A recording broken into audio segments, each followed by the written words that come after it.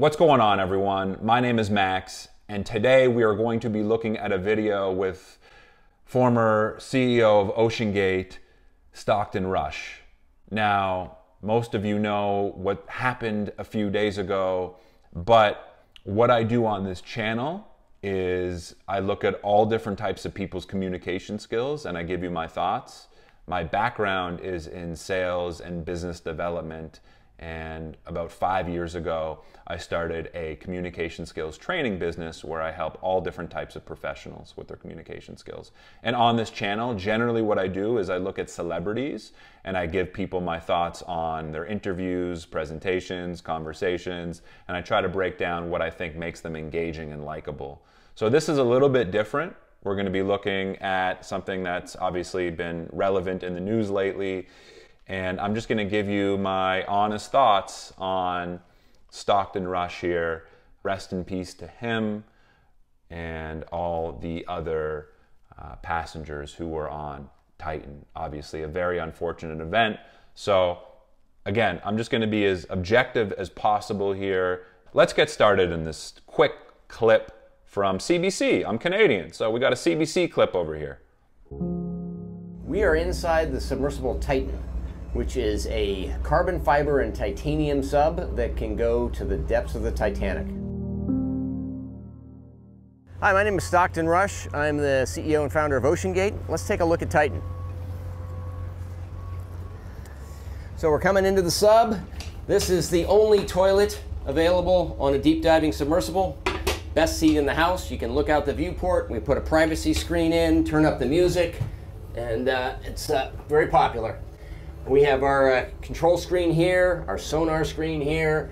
Right away, from his communication style, like he sort of projects a certain excitement and positivity when he speaks. So I can see people sort of latching on to that. You know, oftentimes when we look at charismatic speakers, we can sense a certain energy, a certain excitement from them, right? When someone's more excited when they speak, it's oftentimes a lot more engaging to listen to. It's a lot more sort of convincing, and people who have influence often talk with excitement because excitement is generally drawn from a certain amount of conviction that you have in what you're saying.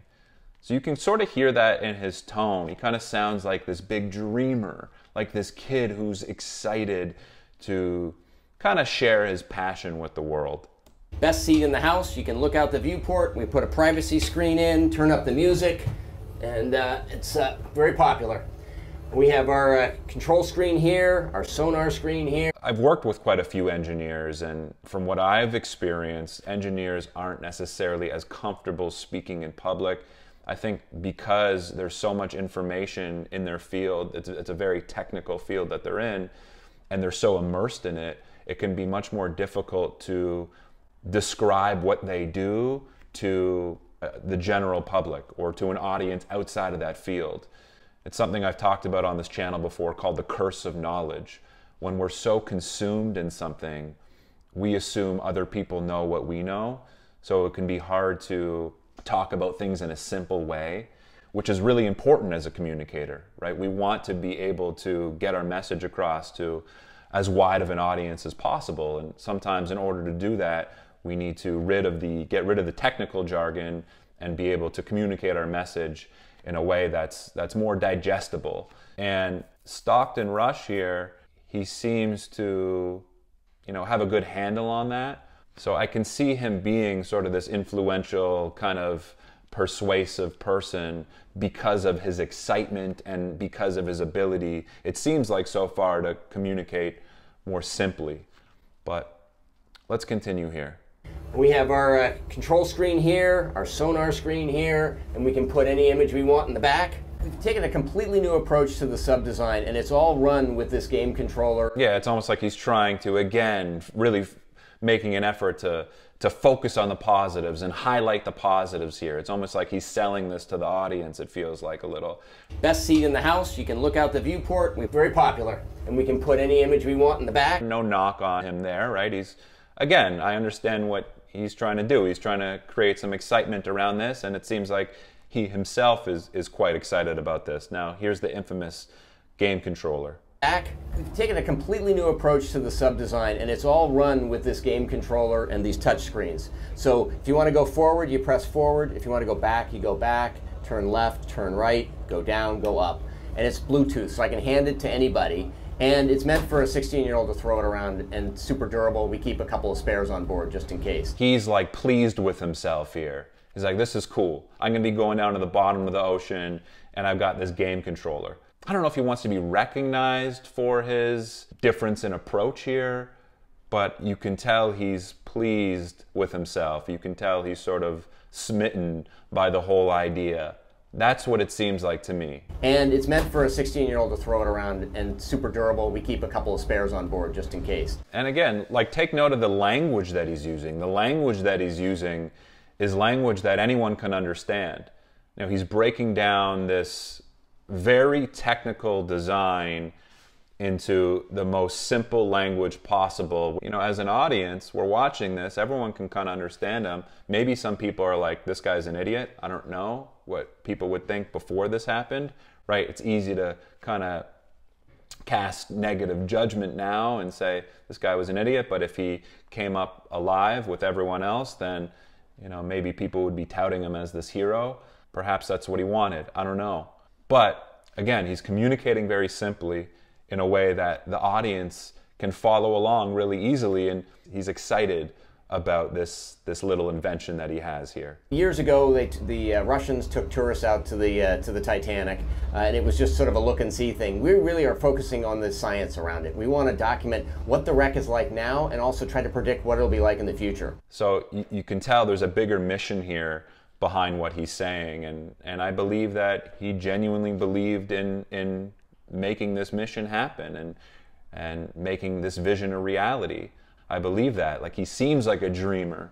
He seems like an optimist. He seems like sort of a kid speaking in a way. Like, there's this, you can almost sense an excitement from him. So I think it's probably a little bit more difficult for people around him to say no because of his just built-in excitement. It's like, I don't want to ruin this kid's dreams almost. That might sound silly. I know we're dealing with some serious stuff here and we're dealing with people's lives. I'm just saying perhaps that was a factor. Perhaps his excitement and his charisma and his ability to kind of sell people around him on his dream was a factor in this entire thing, right? It's continuing to decay, and it seems to be accelerating. It's being eaten by a bacteria, so it's literally being eaten by the ocean. It's not rusting away. So these things that are called rusticles are actually the byproduct of a bacteria that eats the iron. And as it does that, these decks are collapsing. The promenade deck continues to collapse forward. We saw some of the railing is starting to lose its structural strength, which is really a sad thing. That's when it's going to stop looking like the Titanic. So again, like, just in that little bit, I think he's demonstrating a little bit of his credibility here, demonstrating in that brief sentence, his understanding of the mechanics of the Titanic, about engineering, and also demonstrating his knowledge of the sea. And I know those were quick tidbits, but as an audience, when we're listening, I think those little things get ingrained in our head where we're like, okay, this guy does sort of sound like he knows what he's talking about. That are called rusticles are actually the byproduct of a bacteria that eats the iron. And he's speaking about it again in a way that almost anyone can understand. He's not sort of implementing any sort of real technical jargon. So I actually think that worked to his benefit in a sense as a communicator. But again, just those two little sound bites, I think, help demonstrate his credibility. And when we think about what makes someone a really good speaker, we think about things like excitement and passion, but we also think about things like credibility. You know, what makes me feel like this person's credible? Because if we don't think someone's competent or credible, it's going to be hard to listen to them. And I think things like that probably helped his cause. So I think Stockton Rush is actually quite a good communicator, was a good communicator, and knows what he's doing in that sense. The interest in the Titanic is the reason we go there, because people are willing to fund this kind of exploration and science, and that gives a completely different research component that almost nowhere else in the deep ocean can you get funding to go back every year for decades and see how coral reefs develop and see how metals decay and see how currents change. I mean, that just, you can't justify that. No government will pay for that. Nobody wants to go back to just some old reef, but people do. So he's an outside the box thinker. He's a visionary. No one's going to do that. I want to do that. I'm going to make it happen. And you can feel the excitement in his voice. You can feel the passion. And again, when we listen to speakers who are passionate about their subjects, we're much more likely to listen in. And that's really the goal, right? We want to move our audiences to a point where they take in what we say and maybe are even influenced by what we say. But if you don't have them engaged or listening, you have no chance in doing that. And that's what passion does. That's what excitement does. Okay, this guy believes something here. I believe this guy. He's excited about something. Again, it's that excitement, it's that passion that fuels our engagement. You can't justify that. No government will pay for that. Nobody wants to go back to just some old reef, but people do want to go back to the Titanic. And that's why we go, is because people want to go.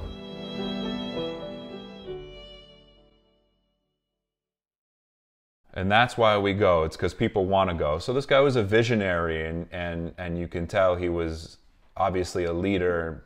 Obviously people followed him, and he clearly had a vision. And I think, you know, people are drawn to that when we hear someone with a clear vision and a clear mission who's enthusiastic about following that, in addition to, you know, his charisma and his positivity and his excitement when he speaks in a way that, you know, can captivate a large audience because he's not using that sort of technical engineering jargon.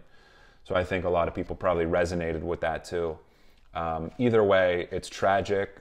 Obviously, what happened is horrible.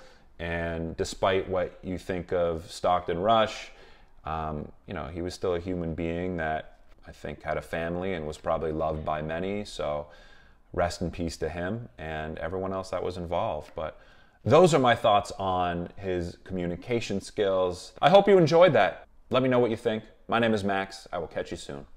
Peace.